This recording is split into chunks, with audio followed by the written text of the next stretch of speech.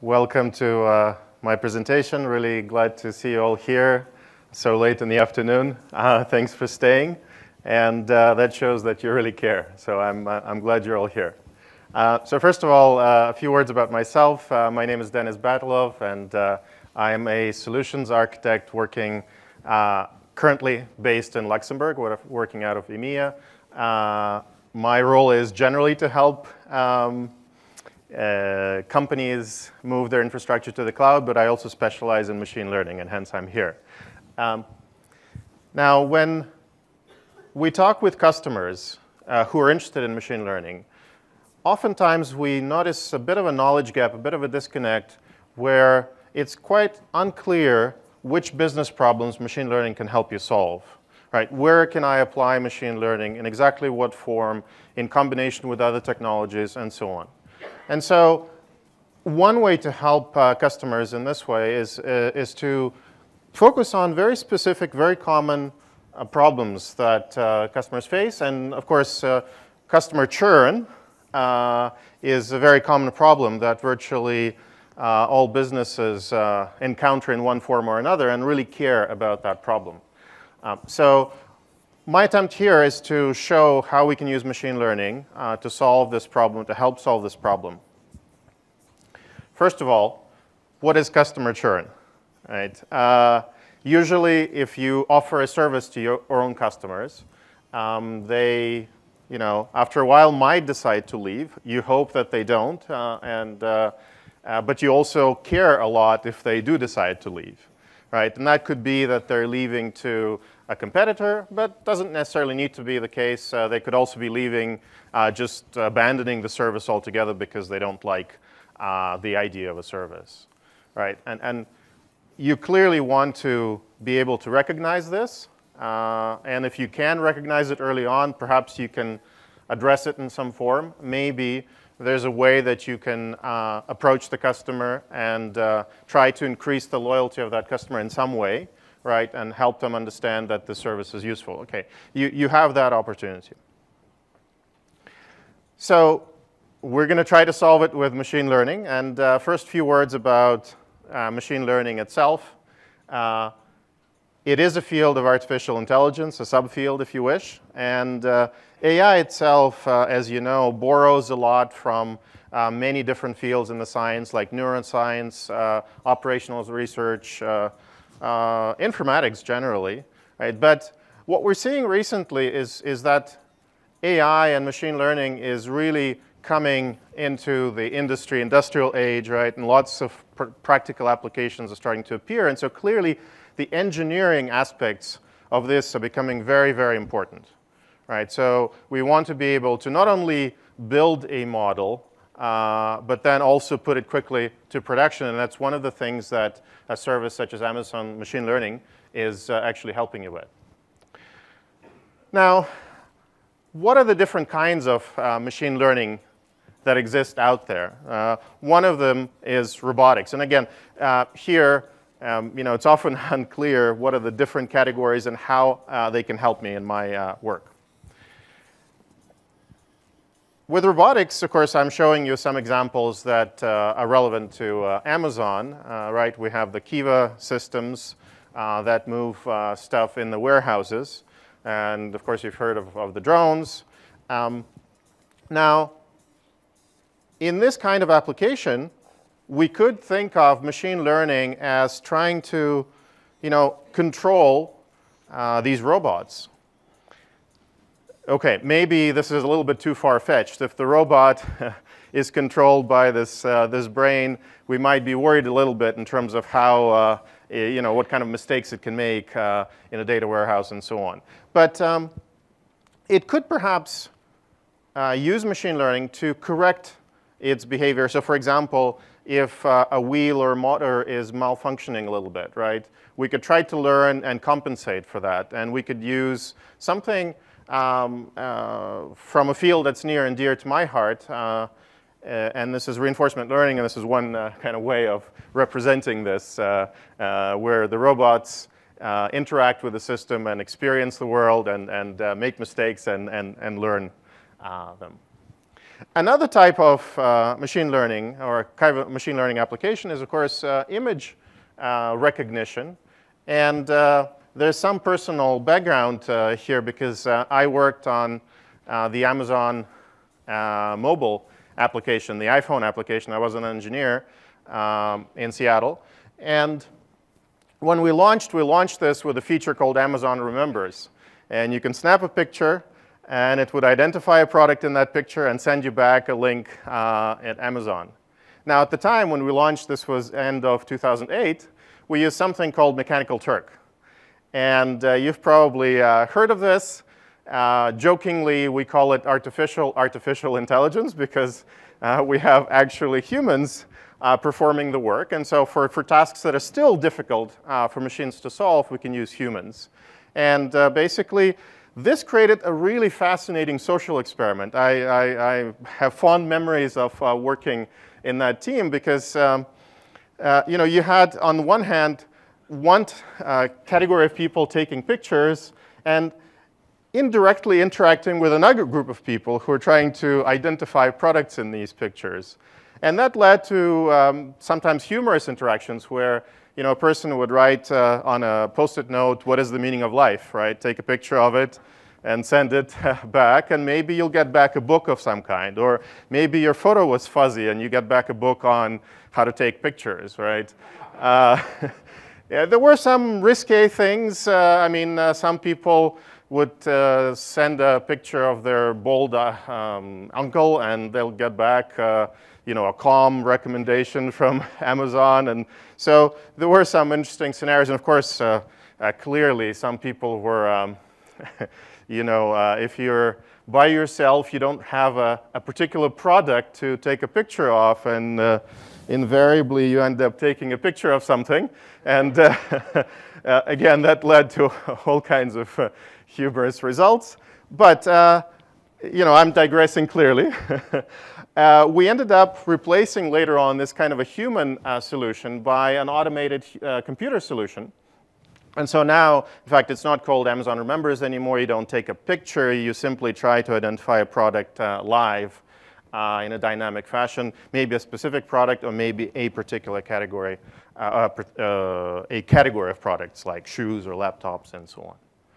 Now, we're getting closer to the main subject of the talk because we're going to use another kind of machine learning called supervised learning. And by the way, if you've used, I just want to plug Kinesis Analytics because it's awesome.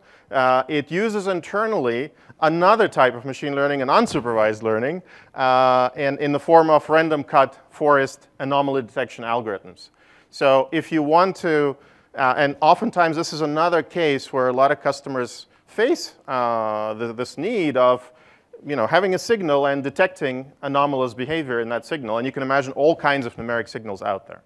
But anyways, in the supervised learning case, what we're trying to achieve is take an existing functioning system, which may consist of human components, may consist of naturally occurring phenomena, processes, but also could be contraptions of sorts. And so in combination, there's some kind of system. And what we want to do is emulate that system, build a model that behaves in a very similar fashion. So how do we do this? We observe how that system behaves in real life, right? Given an input, it produces a kind of outcome or output. And we collect the history of these, and then we send it to, in this case, Amazon Machine Learning Service, or some sort of supervised learning system where we build a model that represents a similar kind of behavior. Now, why do we do that, by the way? So the idea is that with an unseen input, never seen before, it will produce an outcome that will kind of imitate the original system. Why is this beneficial? If you think about it, we're trying to save on some resource here. Now, if there is a human component to that system, that could be an expensive system, right? And so we're trying to build a cheaper model of that system. But sometimes it's not just cost, because the other important resource out there is time, right? And in case of churn prediction, we could simply wait and determine if the customer is going to leave us or not, but that's not the point, right? We want to be able to determine this earlier, so we want to save the time. And that's what we're trying to do. And there are other things like this, like fraud detection. Maybe we could determine earlier that a fraud occurred. OK, so now moving along to Amazon Machine Learning Service, this service allows us to address 3 types of problems. So it's binary classification, where given a new input, we say true, false. And in case of churn, this is exactly what we're going to use, right? This customer will leave the platform. No, this customer will not leave the platform or this service. Of course, a slight generalization of this is a multi-class prediction problem. We treat them somewhat differently because with binary classification, there are some visualizations that are nicer, and you'll see an example of that in the console. And of course, you also have numeric regressions as another kind of a problem. So now moving back to churn, we're going to use a data set that's been out there, and it deals with telecom kind of operators, the behavior of customers using some kind of cell phone plan. And this slide shows you exactly the attributes that we're going to use. There are 21 attributes in the data set. It's a fairly small data set by modern standards, but it is sufficient, as you will see later on, to actually produce a working model. And then we have different kinds of attributes in there. I kind of tried to categorize them. So some of them talk about the customer. There's actually the state. It's US customers, so there's a state. There's area code and even a phone number in there. There are Boolean attributes, true, false. This customer has enabled an international calling plan. There's a voicemail plan. There are behavioral attributes in terms of the number of messages, the number of minutes, daytime, evening time, nighttime, and so on, calls, actual charges. And then at the bottom, there are some interesting, highly relevant attributes, such as account length. How long has this customer been with the company? This is in terms of days. Customer service calls, again, we might think that this is important, how many times this particular customer actually called customer service. And then finally, churn. This is a Boolean attribute, and this is the target attribute that we care so much about. That's what we're trying to predict. But the training data set will contain a true known historical value for that. And that's the beauty about this problem is that typically in any kind of business, it's easy to obtain this historical data set, right? You would know historically that these customers left, because oftentimes you don't. It's actually hard to obtain some training data set to build a model on. So we're lucky here. And just to give you kind of an idea that there's really nothing magical about this data set, there's some state labels, area codes. The second attribute is actually account length, I believe, and so on and so forth. And we have the churn attribute. Good news, a lot of them are 0, which in this case means they didn't churn. They stayed with the company.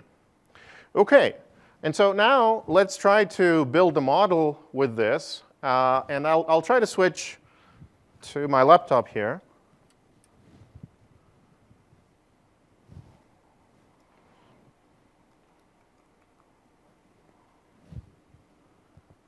The first step in building a model is creating a data source. A data source usually, in the simplest form, could be a CSV file that is saved in S3. And in this case, it's exactly like that. That CSV file is in S3. There are integrations that let you also create a data source based on data saved in Redshift and in MySQL RDS database. So the first step is really simply point to that data source, point to that file, And in the process of creating a data source, the data will be analyzed. There's some basic statistics that will be extracted. And so here's an example of an account length. You can kind of see the distribution of values and get a sense of what this attribute is like. Now remember churn, this is a binary attribute. So we might want to look at that as well. This is important here because this will be useful in our discussion later on. You see that the number of customers who actually left the platform is sizable but relatively small. In this case, it constitutes about 14.5% of customers. So just remember that number. It'll be useful later on. And of course, there are other numeric attributes here. You could see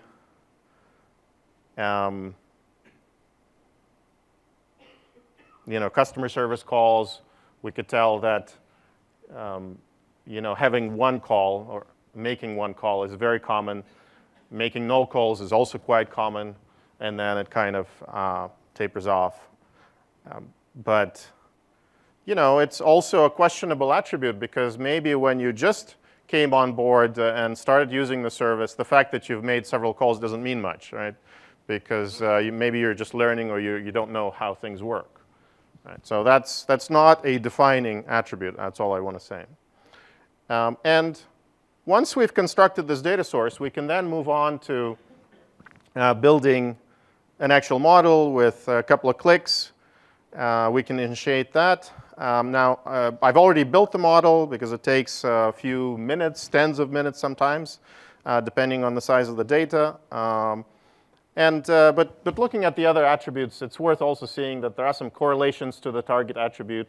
This may give you some idea as to which attributes may be more important than others. But again, these are just individual correlations, and of course, you cannot make decisions purely on that. But if you look at the model, this is an evaluation that I'm showing right away. If you look at the model, there's an input schema here, and there's also something called a recipe that's used. They make it larger. Hopefully you can see it. So this is one of the opportunities for you to influence how the machine learning is built. There's a recipe chosen by default, but you can, given your domain knowledge, try to influence this building of the model. And what are we seeing here?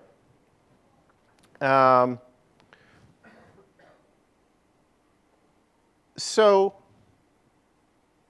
first, we group the attributes. We just assign names to these groups. And the reason is that later on, we can apply entire functions to this. So for instance, here, I'm saying normalize all of these numeric attributes. What is the significance of normalization? I'll show you in a second, actually, if we go back to the slides. Right, all we're doing is just fitting a kind of a normal curve with a mean of 0 and variance of 1. And so if your value, an average, is about 100, right? And so that's why 107 is around 0, and 128 is translated into 0.8. So why do we apply normalization? Typically, you may have very differing numeric attributes in terms of their ranges. And sometimes, if a number, one of these attributes, is too large in terms of the absolute value, it may actually influence the algorithm. It may be overpowering other attributes. And so it's useful to just bring them all together to roughly the same kind of range and the same kind of shape. And that's what I'm doing here. However, if we go back to the recipe, we see that I don't apply the normalization to customer service calls. This is also a numeric attribute. And the idea here is exactly this, that, oh, maybe this attribute is actually more important than others. And so, but because its range is not so great, it's also kind of 0, 1, 2, 3, maybe 7, right? We've seen that. I just leave it as is. And again, this is where, there's a bit of an art here. And again, there's also a bit of an experimentation. You can leave things as they are. There's, in fact, a default recipe offered for you when you build a model. But here's your chance to apply your domain knowledge. I also eliminated the phone number itself because I thought, OK, the phone number maybe is not going to influence anything. This is not a trivial question, by the way, right? Because there could be some correlations. If this is a phone number that's hard to remember, maybe I'm more likely to leave the service. Now, of course, nowadays, you can actually keep your number if you switch to a different provider. So maybe not so relevant, but still, that's not still universally globally available. And so that could influence it. But I decided, OK, I'll just drop it and not include it. And state, area code, these are categorical kind of attributes that I'm going to use. And all binary are left as they are. OK, so that's all really, that's all the input that I've provided here beyond the standard defaults. And building a model, we saw a kind of an evaluation of it. There's an automatic evaluation performed. And with binary classification, you get this useful graph. And it's worth taking some time to explain what is shown here. So first of all, the 3,000 data set is actually split into the training and the testing data set. So we'll leave some amount of data to perform an evaluation, right? Because if we didn't do that, it's likely that the model or some models could overfit, and then the models perform really well on the data they've seen, but really poorly on the data they've never seen, right? And so we want to set aside the testing data set. So this graph is actually produced by taking the testing data set, about 1,000 points, and plotting the distribution of scores that the model produces. And I should tell you at this point that the model actually doesn't give you 0 and 1. It gives you a number between 0 and 1 in that range. And it's our opportunity here to kind of tune the model by picking a cutoff, picking a threshold, deciding if the number is bigger than that, then we're going to treat it as one versus the other. And that's what this graph is really all about. So the 0 class here is no churn, and 1 means customer did churn. The gray line in this graph, in fact, because of the scale, it goes way up here. It's a bit cut off. But the gray line represents the distribution of customers that did not churn, right? And so it's kind of good news that a lot of them are closer to 0 than 1. And the black line represents the distribution of scores over customers that actually did churn. And here the news are not so great, right? Because you're seeing still that there's quite a number of them that congregate around 0, which means that they will be labeled as not churning when, in fact, they do churn. And then it gets a little bit murkier when we get closer to 1. Now, here's how an ideal picture looks like, right? You would like these two distributions to be cleanly separated. Here's one, here's another. There's a slight overlap here, right? Maybe we'll get a few errors, but I mean, that's even better. But in any kind of practical scenario, you're not going to see this, right? In fact, if it was so simple, then probably you don't need machine learning to solve this problem. You could use some sort of rule system and so on, maybe something much, much simpler. So here's a very realistic picture. And what do we do with this? I mean, is this good? Can I actually apply it? Does it make any sense? Well, we're getting some results here because we see that 14% are actually errors. That's what the system makes if our threshold is set to be 0.3. And by the way, this is very dynamic. If you haven't used this, you can kind of move this around, and you can see how things are changing. So if, in fact, I try to kind of move things around, if I look at the total error, it kind of stays higher than the 14 that I've seen, right? So this is the 14%, 14. OK, so maybe somewhere here around 0.3 is really the best that I can get. And now let's recall that 14.5% of customers churn, right? That's just the kind of statistics that we get from the data set. And my model is making about the same number of errors in terms of percentage, right? So is this useful?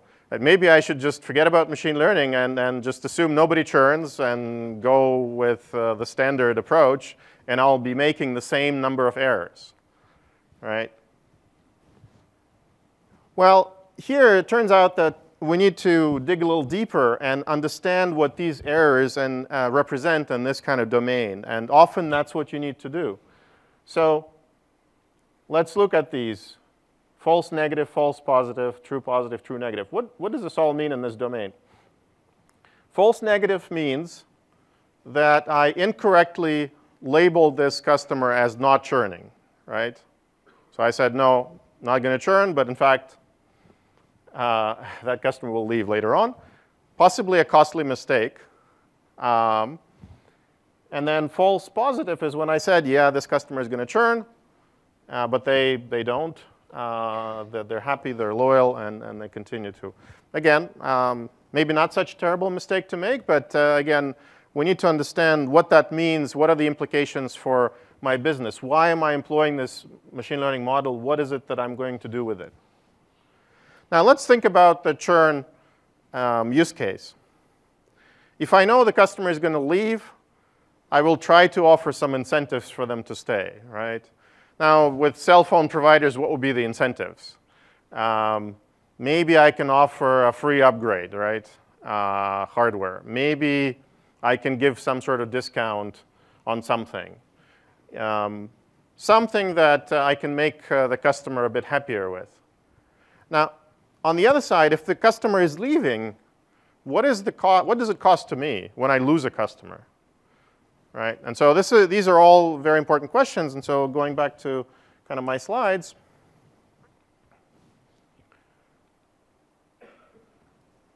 you need to take into account the costs.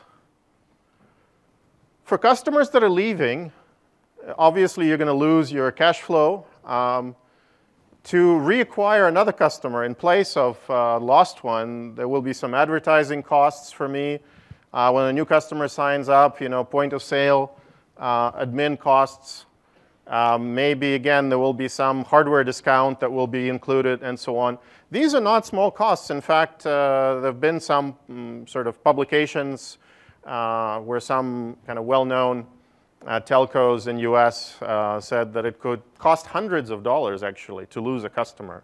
So sometimes 350 in one article, and some article may be a different amount.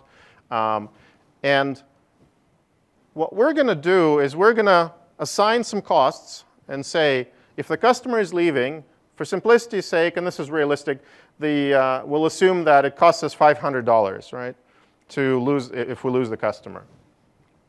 What does it cost us if we make another mistake? So in this case, there's false positive, right? We'll probably offer an incentive to a customer that was going to stay anyways. Now, is that so bad?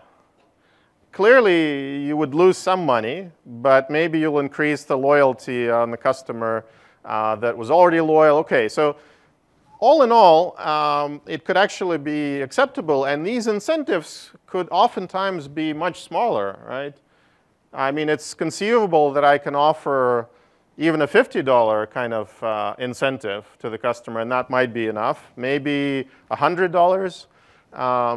And so this is the cost that we'll pay regardless of whether the customer, for false positives and for true positives, we'll have to expend that cost.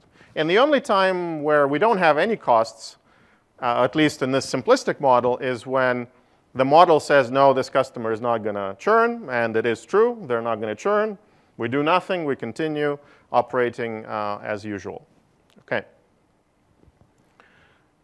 There are some other cases where it's much less trivial how to assign these costs, of course. It's not as simple as with telco. So for instance, in another common demo that I've done with social media classification on Twitter, there we're trying to determine if it's worth responding to a particular tweet or not. Right? So we'll try to say, is this an actionable tweet? Do I need to have my customer support kind of respond to it? Or do I just ignore it because it's congratulatory and something like this? So what are my costs in this scenario? I could obviously, if I miss an important actionable tweet, there is some cost to my reputation potentially, but how do I put a numeric value to it? It's not so easy. Okay, but what about if I make another kind of error? What if it's a false positive? I label the tweet as actionable. Well, in this case, it will probably go to a human to review, and it'll probably take just a few seconds for the human to determine, no, it's not worth responding. It's actually a mistake. So the cost there would probably be small, right? What about the cost of, let's see, we covered the true positive in this case is yes, the tweet is actionable. What if it's true? Let's see. So we have true positive, true negative there. Sorry. True positive, true negative. So in one case here, in this scenario, you might seem, oh, well, the cost is actually 0 if the customer doesn't, let's see, let me collect my train of thought here. These could be tricky situations. So in the false negative case, we know that that tweet was labeled as non-actionable, but in fact it was, right? So we need to have a small expense of looking at it. And in the false positive case, sorry, that's the false positive. In the false negative, there's cost to reputation. And the true negative is when the tweet is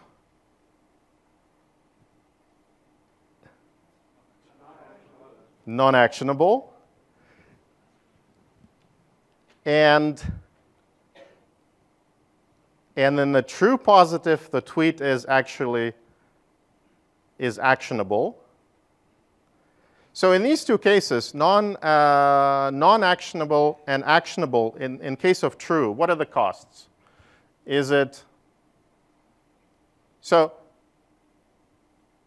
clearly if I say, oh yes, this is an actionable tweet, please look at it and respond to it, I will have to expand some human resources. And they could be substantial because I need to understand what the tweet is about, and I need to write a response.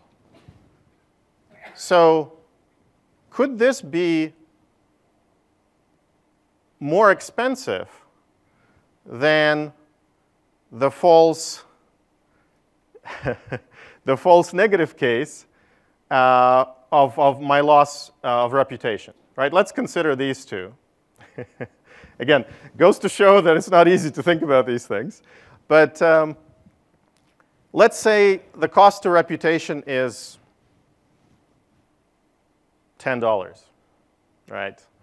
And my cost of human effort on this, could it be higher than the cost to the lost reputation? That's the key question here.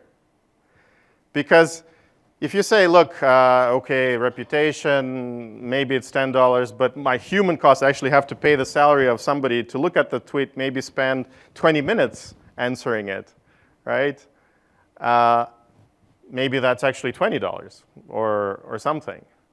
But if that is the case, then maybe it's actually cheaper for you to ignore all the tweets, because your reputation is lower than the cost of a human responding to it, right? But that's not really the case. That cannot be the case, because you must, since you've built that system of responding to tweets, there must be some intrinsic value to your brand in responding to customers. So it cannot be like that lost reputation cannot be lower than the cost of processing a tweet. Otherwise, that would be a useless exercise. So you have to be really careful in assigning these costs. I just want to highlight that this is not a trivial exercise, but it's worth doing. OK. Now, going back to our example here, if we do nothing, we know 14.5 customers actually leave the platform, and we can assign a cost of $500, which means that by multiplying the two per customer, there is a cost of $72 of basically doing nothing, right? If I do nothing, if I just assume that nobody churns, nobody leaves my platform, then to maintain my pool of customers, I have to actually spend $72 per customer. Right? Well, hopefully you're earning more than that to compensate for this. Otherwise, it would not be a profitable business. OK. And now, if I assume that my retention cost is $100, I'd like to find that sweet spot where the combination of true and false positives and, of course, the false negative, which is costly for us, will produce a lower cost. And in fact, it turns out that it is possible to do so in this model. So I can find a cutoff value, and it's about 0.17, that will produce these numbers. And I can clearly demonstrate that in this case, my cost with applying machine learning is actually $50 per customer, not $72. And I'm clearly saving here $22 per customer. And that's not something to sneeze at. It could be a significant amount. And now you can actually think about this in monetary terms. Here is my do-nothing approach. Here is my machine learning approach. You can actually use different kinds of models. They don't have to be always machine learning models. You can have maybe a rule-based model that you used before to determine whether a customer is likely to leave or not. Maybe it was if the number of customer service calls in 1 month were greater than 5, right? Let me do something. And now you can build a financial model around all of these approaches and compare them and make a decision. And in this case, I can say, OK, I can save money with machine learning. Now, granted, this is a simple model of churn. There are different kinds of churn out there. It could be that a customer decided to switch from a higher costing plan to a lower costing plan. You could view this as a kind of a churn. And also, there's clearly an assumption here, by the way. I don't know if you've noticed this, that we assume that if we pay this retention cost, the customer will actually stay. That's not necessarily the case, right? So we have to account for this. And you could see that there are also different product lines, different types of services, sub-services, and you can try to make that model a bit more complicated. But again, my message is very simple. Don't just assume, don't look at this at face value. And by the way, I have written a script that helps you figure out where is that sweet point based on your costs. Let me see if I can show you. Because here in the console, all you see is just total error. And ideally, we'd want something that would, based on cost, select the threshold for you. So the script I wrote works kind of like this. It's simple Python. You can specify that this is my machine learning model. So -M option tells you this is the model ID. And this is the -D is the data source ID of the testing data set. So for me to replicate exactly what this graph was showing to you, I need to take the testing data set and run it against the machine learning model, extract the predictions, and then compare them to the true labels that we knew about. And I can specify here the costs. If I didn't say what my true negative cost is, it assumed to be 0. And again, these are sort of artificial units. They could be dollars or whatever. This actually kicks off a batch prediction, so it may take a couple of minutes. I've done that before, and so another way to use the script is actually to simply specify the batch prediction ID that's already been run. So I have my predictions, and I can say, true positive, false positive, both cost me the same, $100. A false negative costs $500. And it tries to build the simple MATLAB-like plots. So you could see that in this diagram, first of all, this one here looks very much like what Amazon Machine Learning Console is showing to you. And this one instead builds a graph of costs depending on where the threshold is. And so clearly it shows where the lowest point on the graph of 0.17. You can, of course, try to zoom in and so on and so forth. Right, and that's all. On the console here, it shows best threshold and lowest cost produced, okay, 50.3, 50.4. And that's really it. I have made this script available